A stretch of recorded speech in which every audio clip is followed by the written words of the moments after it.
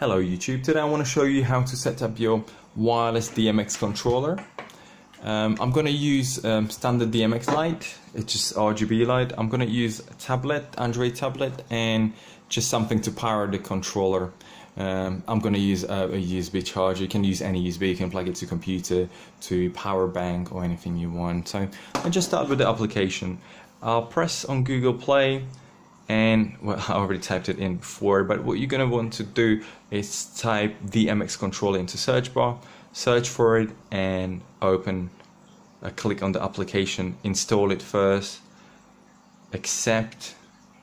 Okay, while this is installing, I just connect the power to power the controller.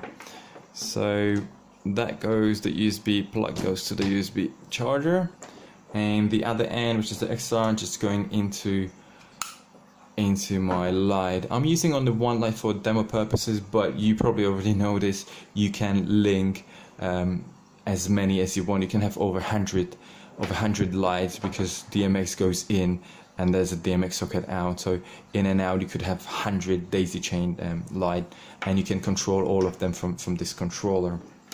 I'm gonna power this DMX light. Okay, so this is done. Now the next thing we want to do is to turn on Bluetooth if it's not on, and we want to go to settings, and we actually want to find this controller and pair it.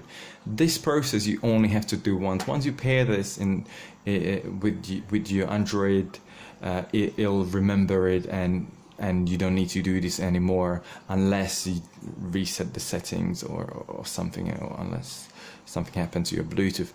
So I'm just connect on this controller. Normally it's going to come up with this number, the serial number, so it'll be the same. So here I'm just going to type 1, 2, 3, and 4. That's the code. It request the pairing code, which is standard 1, 2, 3, and 4.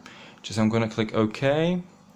Okay, so I believe that's paired. Let's just go back. The application has been downloaded, so let's just open the application. Once we open, it's gonna request a code. Okay, so here we type this code, we're going to use it again, and we're going to type it in.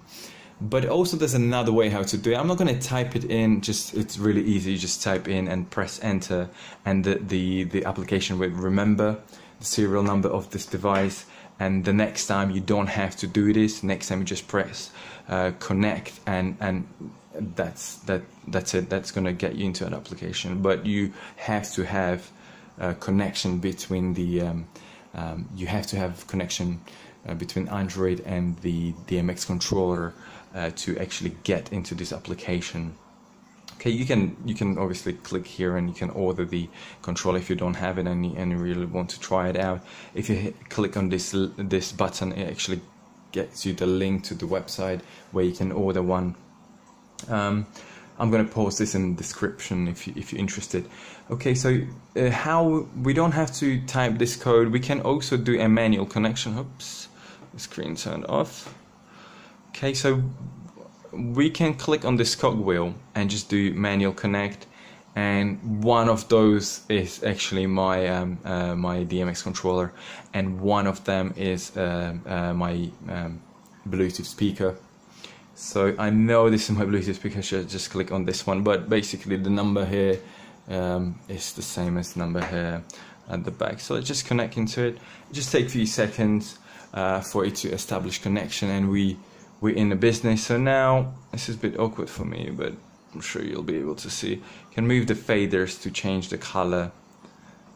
Okay, that's RGB, so I have only 3 colors. I'm not going to go through the whole application. There's a few videos already online how to control different lights and stuff. As I said, you can have not one, you can have up to 100 lights, and you can control them from here.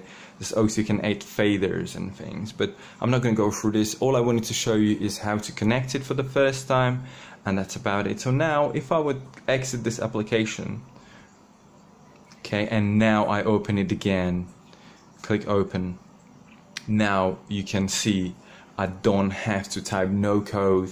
All I do, I make sure that this is connected into USB power. All I do is click this button, and it's going to re-establish the connection. So there's no need, no more codes, no nothing. unless you uninstall and reinstall the application, or you reset your phone. Then you would probably have to pair it again with your Bluetooth device.